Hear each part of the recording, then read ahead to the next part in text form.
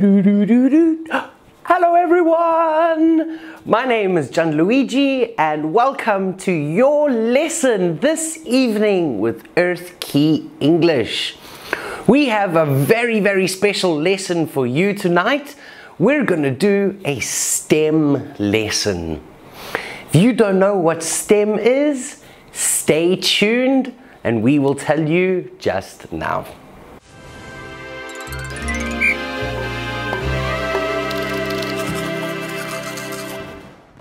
Alright, so guys and girls, before we start our video, please don't forget to hit that thumbs up button and subscribe so you can get more free content every week.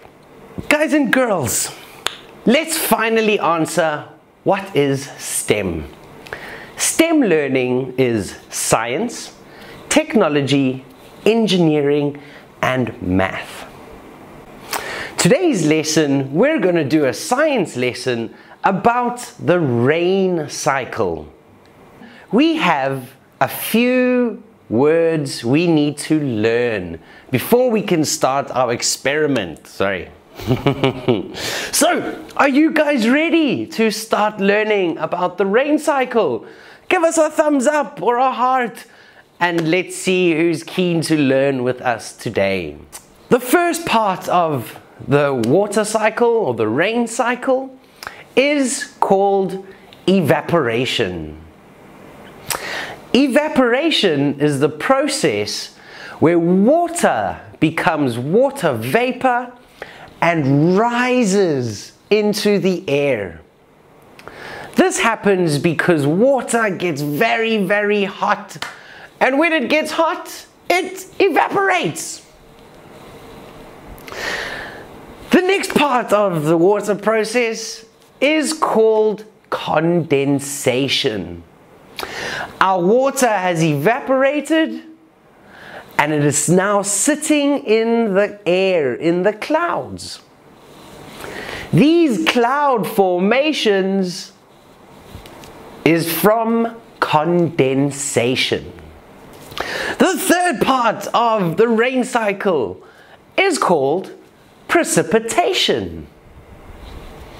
It is when the air from the clouds becomes so heavy that the water vapor, becomes liquid. It gets heavy and it starts to fall. There are many types of precipitation. There is rain, hail, snow, sleet, and much more. The fourth and final stage of the rain cycle is called collection. In collection, the water has risen, it has gotten cold and got heavy and become liquid. It now falls as precipitation. And when it lands back on Earth, it goes into the rivers and into the oceans. And these rivers and oceans and even lakes and dams are called collection points. So, guys and girls, our 4 stages of precipitation are evaporation, condensation, precipitation, and collection. Right, I think it's time we got a little bit experimental. So let's dive into our experiment and show how the rain cycle works. This is an experiment for beginners, so please feel free to bring your friends and family and enjoy in the fun that we're going to do right now.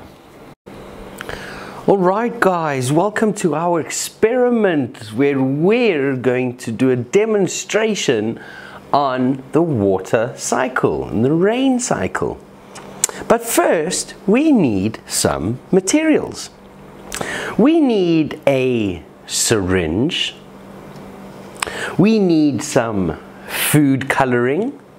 I used blue to represent rain. We need some shaving foam or shaving cream to create the clouds. We need a glass of water. And we need some water mixed with food coloring. Alright guys and girls, so now we have all our materials, we need to start the experiment. So we have our glass of water. Now we need to make some clouds. So we need our shaving foam. So first things first, shake, shake, shake, shake, shake your shaving foam. Now we're gonna create some clouds. Inside the glass, we're gonna spray our shaving foam. And there we go. Now we have a beautiful cloud and the world's atmosphere. Next thing we do is we get our syringe and our blue rain water, and we suck up our rainwater. Now remember, evaporation has happened and condensation has occurred. We have some clouds. But as the rain, or sorry, the water vapor gets heavier and heavier, precipitation will form. So let's add some drops of rain to our cloud. Has it started raining yet? A little bit. But the more we add, the heavier the cloud becomes, the more rain we see.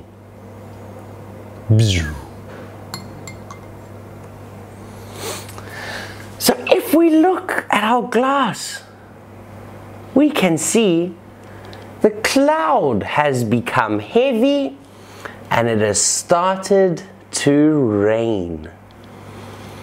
And this is how the water cycle happens.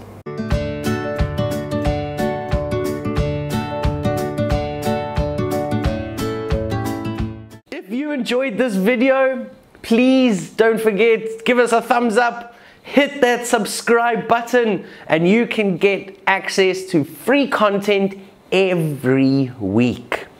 Right, guys and girls, thank you very much. My name's Gianluigi from Earth Key English, and I will see you all next week. Thank you and goodbye.